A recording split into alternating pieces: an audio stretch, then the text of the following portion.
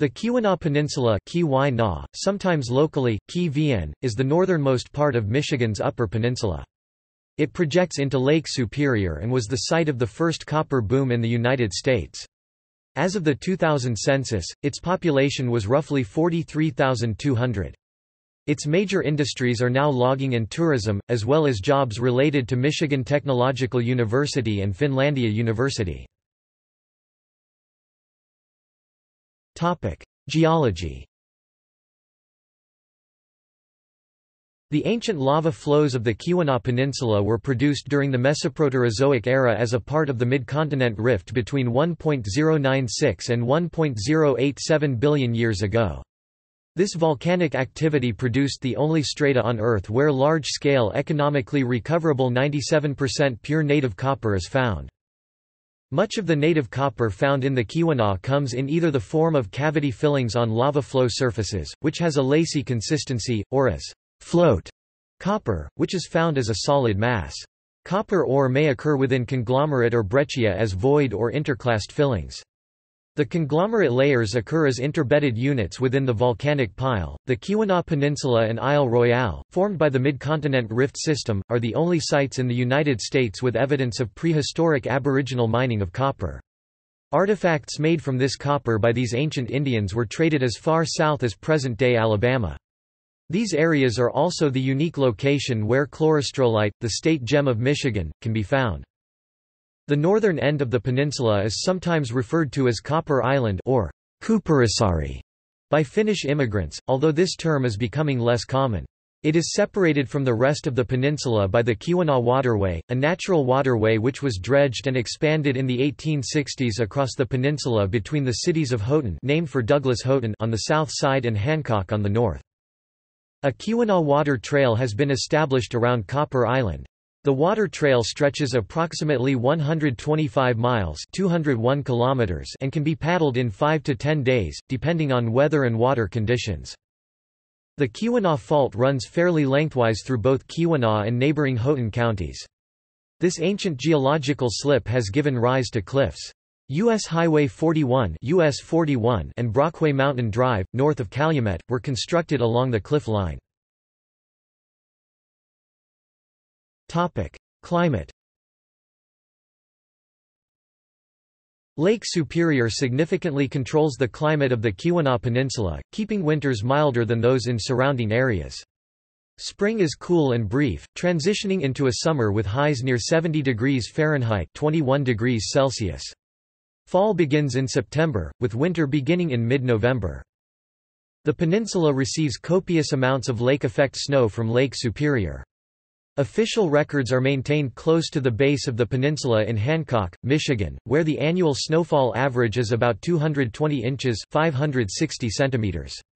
Farther north, in a community called Delaware, an unofficial average of about 240 inches 610 centimeters is maintained. At Delaware, the record snowfall for one season was 390 inches 990 centimeters in 1979. Averages over 250 inches 640 centimeters certainly occur in the higher elevations closer to the tip of the peninsula. History. Beginning as early as 7,000 years ago and apparently peaking around 3000 BC, Native Americans dug copper from the southern shore of Lake Superior. This development was possible in large part because, in this region, large deposits of copper were easily accessible in surface rock and from shallow diggings. Native copper could be found as large nuggets and wiry masses. Copper as a resource for functional tooling achieved popularity around 3000 BC, during the Middle Archaic stage. The focus of copper working seems to have gradually shifted from functional tools to ornamental objects by the late Archaic stage c.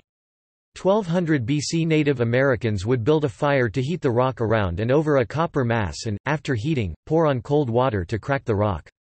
The copper was then pounded out, using rock hammers and stone chisels. The Keweenaw's rich deposits of copper and some silver were extracted on an industrial scale beginning around the middle of the 19th century.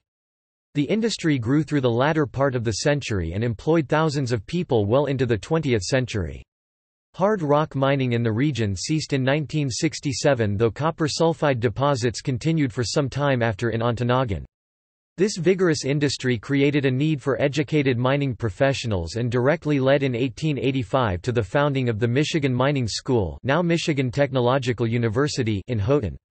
Although MTU discontinued its undergraduate mining engineering program in 2006, the university continues to offer engineering degrees in a variety of other disciplines. In 2012, mining engineering was restarted in the reformed Department of Geological and Mining Engineering and Sciences. Running concurrently with the mining boom in the Keweenaw was the white pine lumber boom.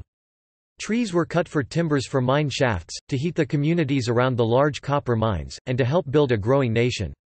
Much of the logging at the time was done in winter due to the ease of operability with the snow. Due to the logging practices at that time, the forest of the Keweenaw looks much different today from 100 years ago. US 41 terminates in the northern Keweenaw at the Michigan State Park housing Fort Wilkins. US 41 was the so-called military trail that started in Chicago in the 1900s and ended in the Keweenaw wilderness. The restored fort has numerous exhibits.